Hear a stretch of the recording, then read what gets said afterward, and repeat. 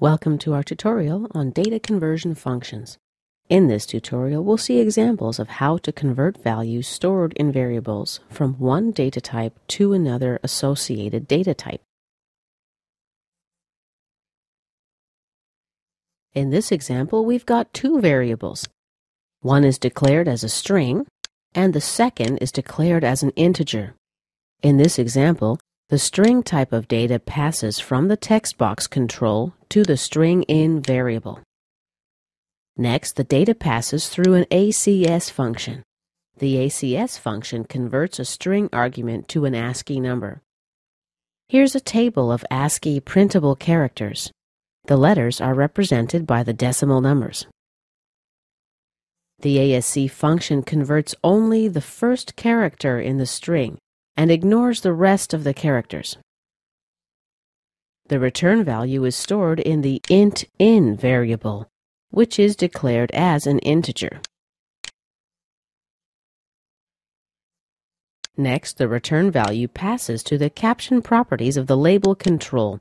Let's see how it works. We'll run it. First, we'll enter an uppercase A. We get a return value of 65. If I enter a lowercase a and compute, my return value is 97. I know these to be correct ASCII values for these characters.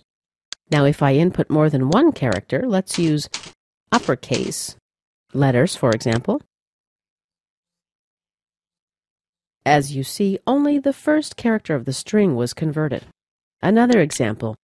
Here's the cint function. This function rounds a fractional argument to the next highest integer.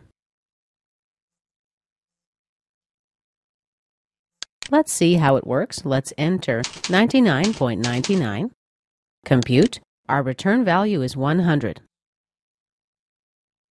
In order to convert one data type to another, for example, if I input letters and try to convert to an integer, I'll get a runtime error, type mismatch. Let's end.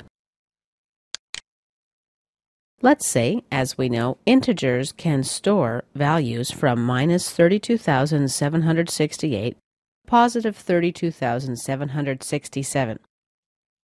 Now let's say I enter a value of 40,000.